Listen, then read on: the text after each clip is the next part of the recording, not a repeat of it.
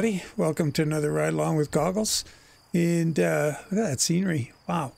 We are, show you real quick on the map, but we do have to get going because it's a long trip. We're here on that park road between Fort Collins and Steamboat Springs. We got to get on down here to the highway. This is going to be downhill from this point on.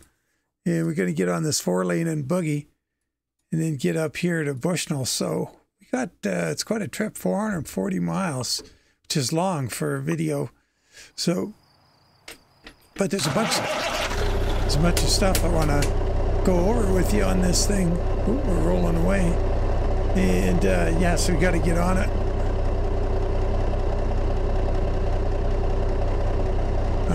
We should have that axle down on the truck.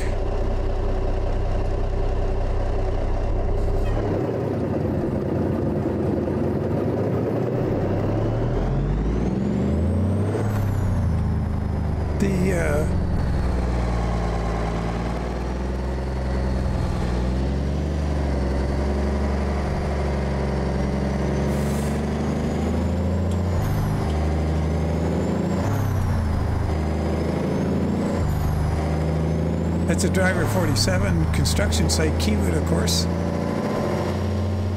Pretty cool location.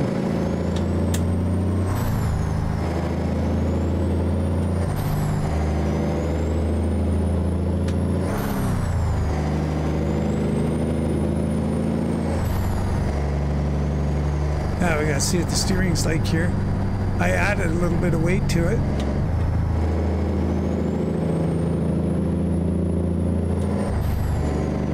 A little slow getting out of here, but once we get to the big road, we're gonna have to let her rip. So steering's pretty good. The truck, I went and weighed the truck, so now I didn't weigh it with no load in the back. Not sure what that would be. I'd have to try it, but run a little short on time today, as usual.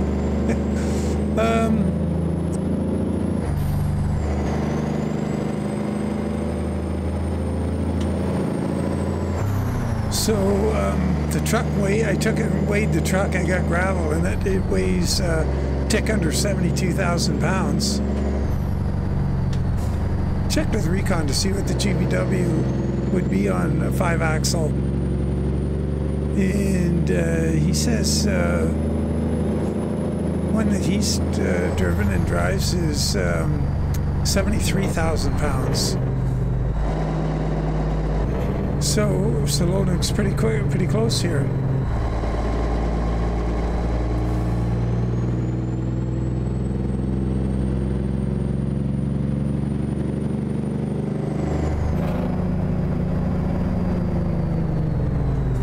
So then I went and weighed it with the trailer on, empty. I got the 32-foot trailer, and it was 79,000. So he's got the trailer at about 7,000 pounds. I wonder if that's a little light. I don't know. I guess could be what it is. It's 4 axles, so axles and brakes and everything are always kind of heavy, but then again, they're not the same size. They're not sizes of a semi-trailer. Oh, good. You get to just blow right out of the park here. Not going to slow down. You got to get out of here. Not too long to go now in the park. We are catching that guy up front of us. So I did put a little weight on the steer axle of the truck, and maybe I didn't need to. The cargo isn't super heavy. 45,000, not like the 61 we had the other day. So, in all fairness to Selonik, I'm going to have to try it with his settings. Although when you go in and look at the truck, in the mod, it's got 5,000 kilograms on the front axle. I think the loaded here with the big tires we've got on here, I think you'd be allowed 7,700 kilograms. So it's still a little light, so I could knock it back to 7,700, make it realistic. That would be a thing a guy could do. Here comes the big road. Well, it's still 2-lane, but parts of it are going to be 4-lane, and it's purdy. And theoretically, we're going downhill, I hope.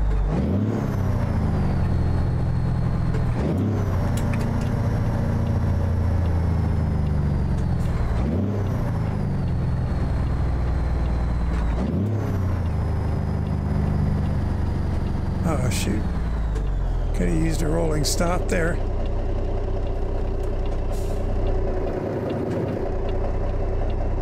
So this load is 45. We're at 79.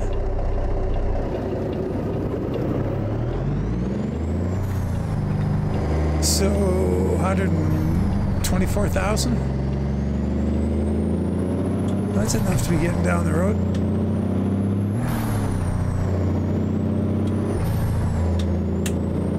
Got the Cummins 444 from Kriechbaum in here.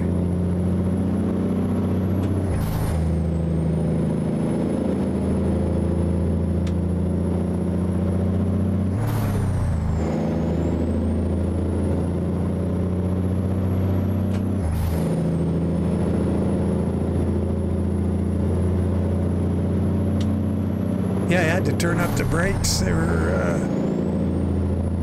pretty low. Boy.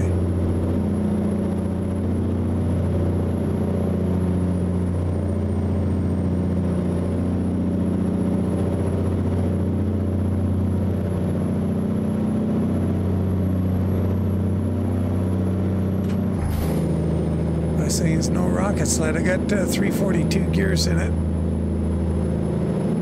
Hoping we're going to be able to put them to work once we get on the highway.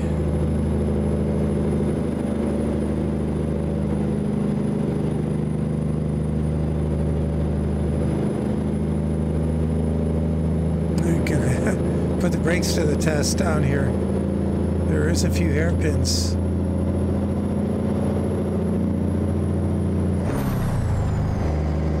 Check out how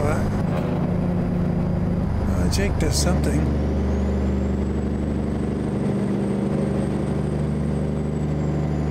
Oh no, we're going uphill.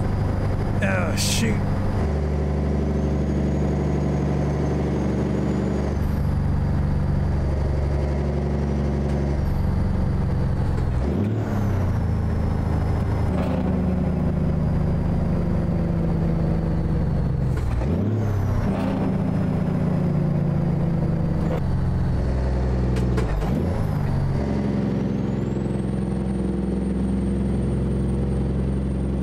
Taking way too much road for that trailer.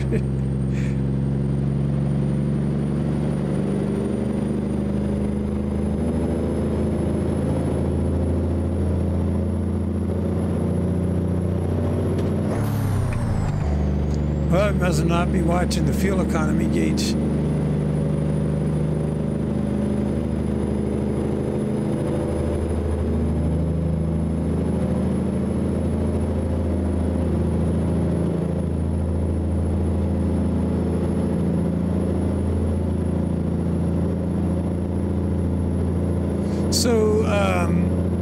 Yeah, on this, so like I say, what I'll do is I will put the front axle weight back to where Selonik has it and see what happens, and I'll get a heavy load on it. I saw there was what was it? Was it a Volvo excavator? You can get on here, it's at 66,000. So I'll do a little testing on that. See what it gives. And if you know, is it just good right out of the box? Would be good to know.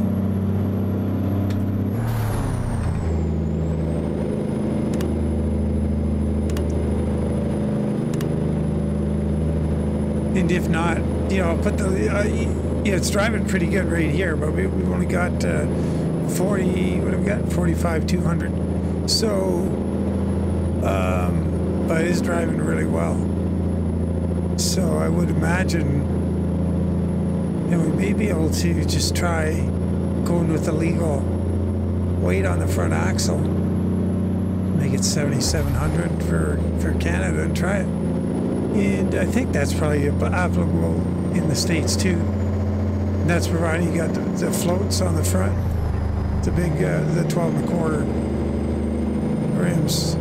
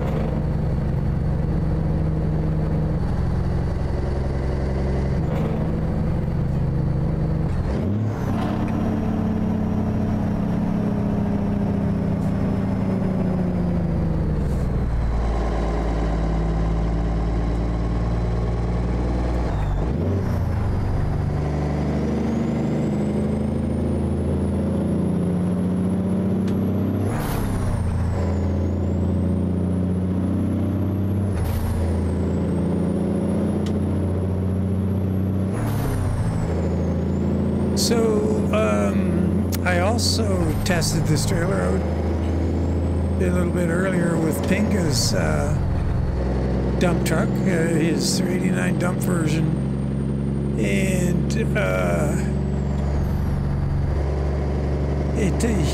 there's no changes made there, of course, so you do need to add weight with it, as we saw in a video last week, I believe.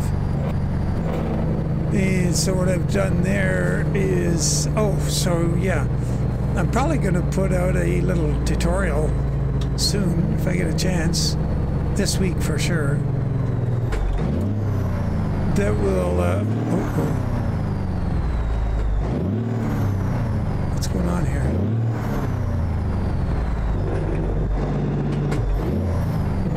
So anyway,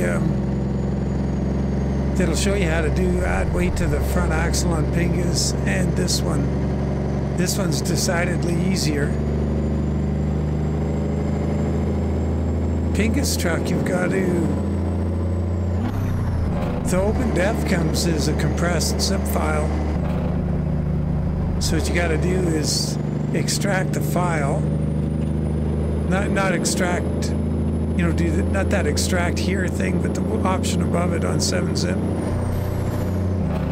That's just allows you to unzip it as a whole, and then you can drill into it once it's unzipped, and then use Notepad or Notepad++, edit it the way you see fit.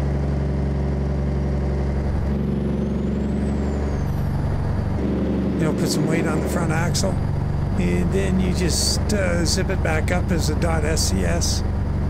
So when you go into 7-zip and you go add the file to archive, just change it to instead of a .zip, just make it a just change the extension to .SCS.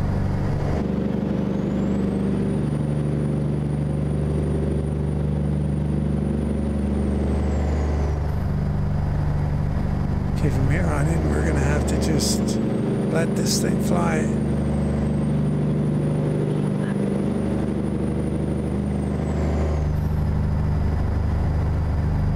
As much as traffic will allow us to.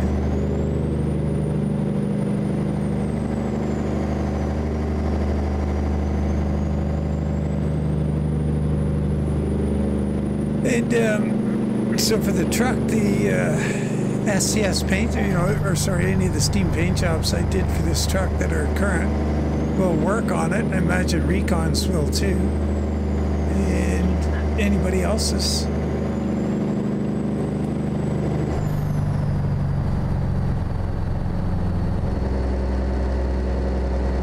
But that stripe misalignment is there. It's not much you can do about it. So I just put the elephant ears on in front of the air cleaners, the hose guards, or whatever you want to call them.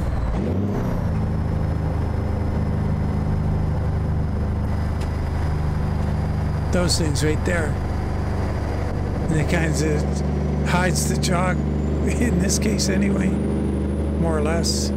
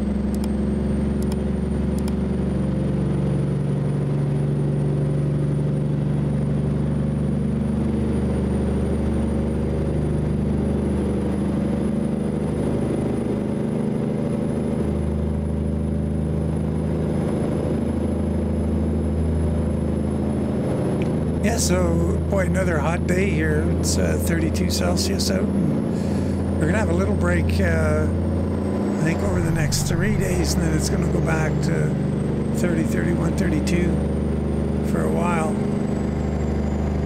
So I was able to get out in the garage this morning and got a fair bit done. Got the serpentine belt adapter plate I made all cleaned up and painted up, and the front of the engine is definitely all cleared up where it needs to be, ready to install. I just got to go get that higher quality threaded rod that I want to do to change how I'm mounting everything. Instead of bolts, I want to use studs. I'll take some photos and show you guys what that's all about, because it's a little bit weird. It's a one-off thing. And yeah, we'll get that all sorted out.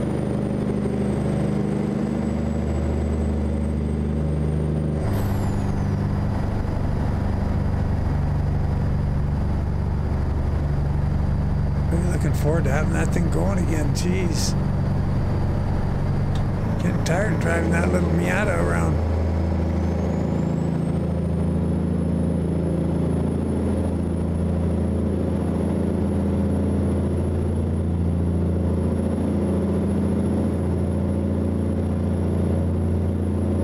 Boy, that old Lone Star back there, they don't get much love.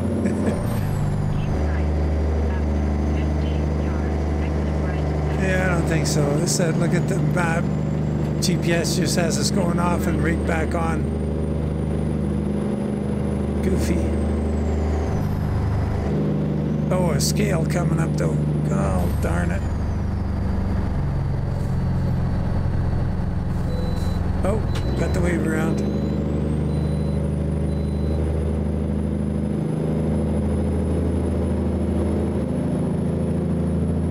Yeah, we're going to be 124,000 if it adds all the weights up properly.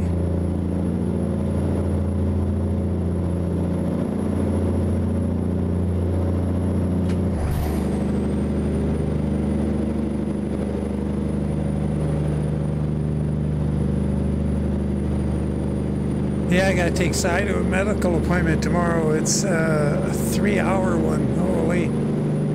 So I'll drop Si off, and then I'm gonna go and see if I can't find that threaded rod I need. Like I say, I tried stainless, and oh my god, that stuff was scary. Kind of like butter. is stretching and twisting and over the length that I was needing it to work, and it ain't gonna happen.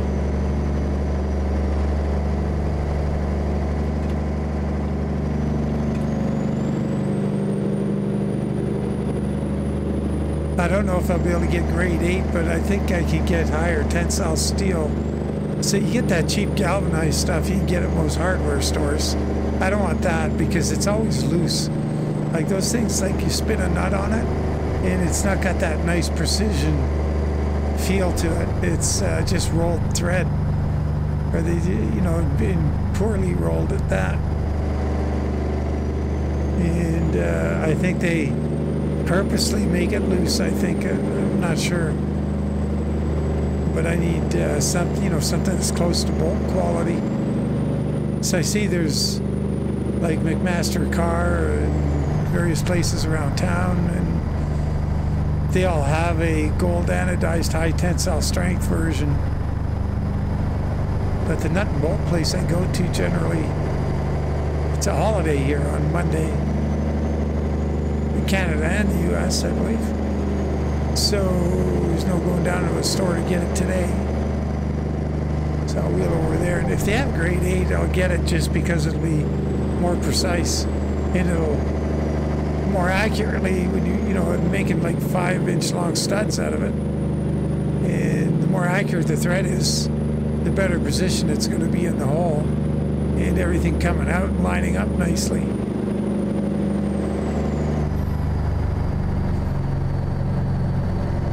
Because they're going to want to have between 4 and 6 of them sticking out of the front of the block to slide stuff onto. And if they're pointing all over the place at 5 inches long,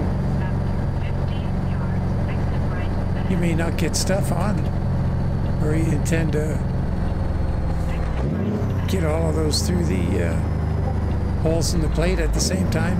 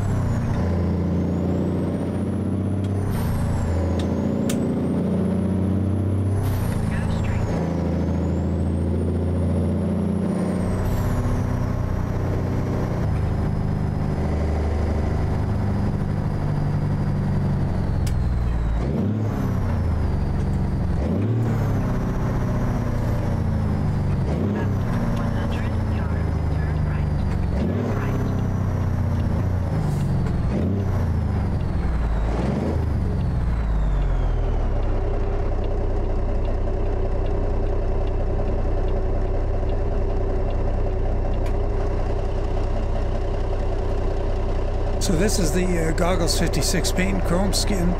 Just threw it on here to see how that would look on a dump truck. Looks pretty good. Looks pretty fancy.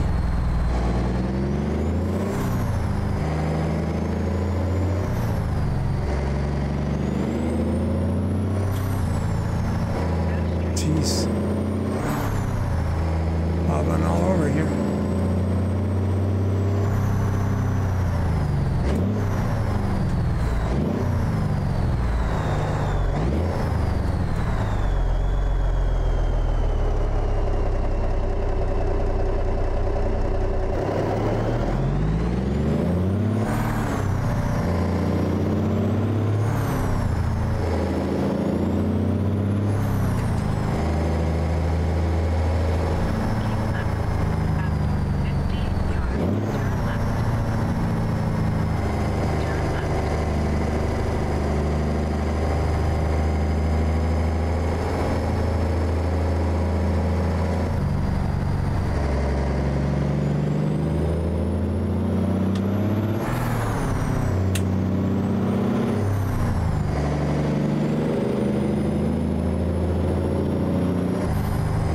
Cargo sure looks good.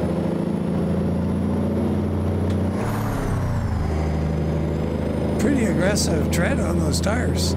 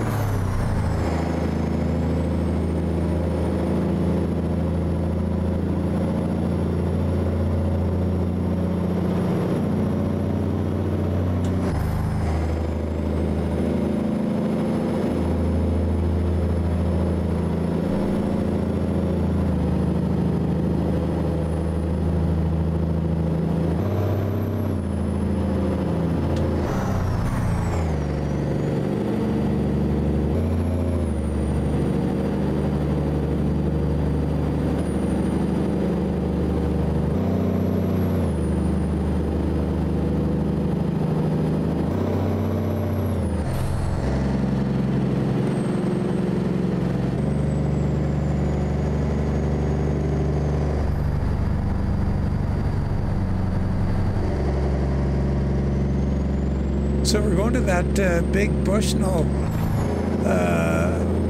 out here, halfway between Burlington and Sterling. That really, really, really big feedlot.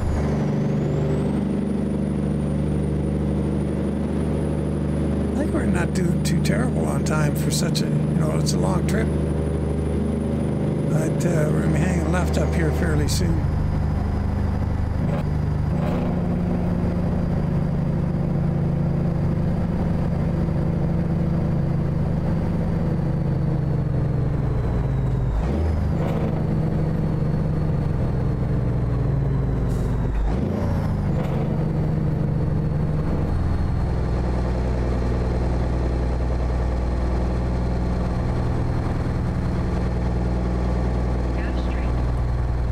Tutorials making service trucks for the various tractor brands and KaD to put in the ATS expansion map.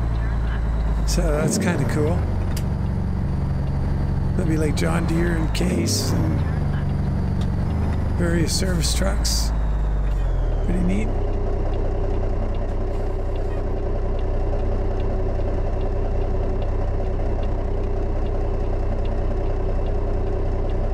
That'd be cool to see the KaD ones on the construction sites and John Deere and Case ones at the farms. Imagine that's how it's going to play out.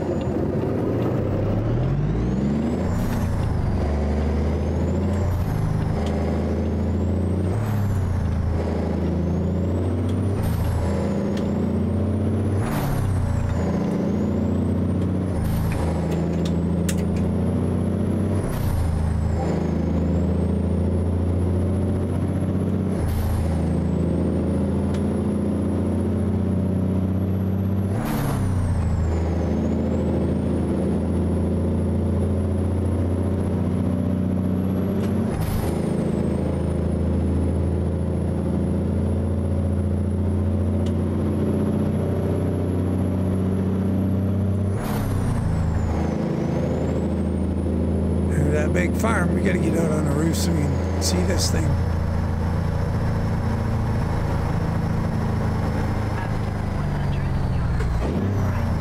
Actually, we got to get out here.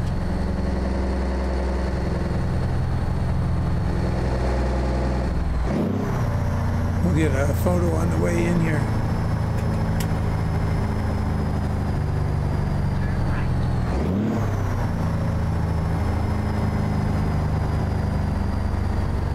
So there's the Jaspers wheels on the truck, and got the 12 1/4s on the front, 22.5 by 12 1/4.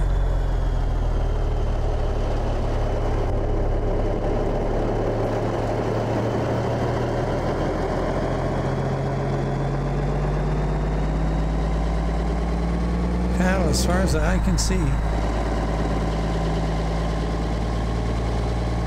I'm going to try and get a photo here.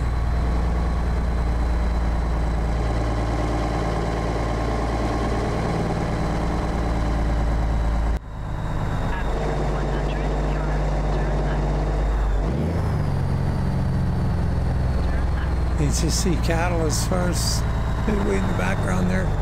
Don't have a very, don't have the chase cam improvement in here, or working, I guess. One of the two.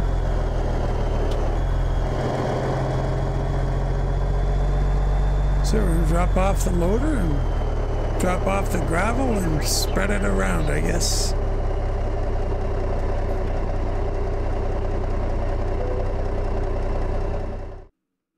All right, where do you need it? Up against the shed.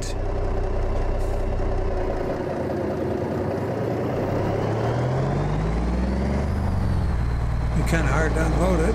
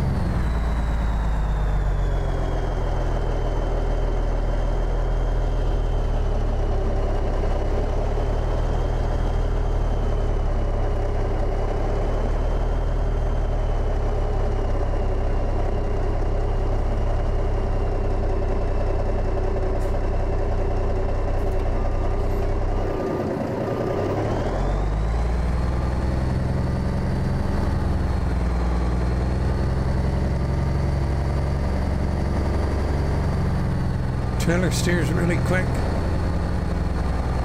You gotta be on it.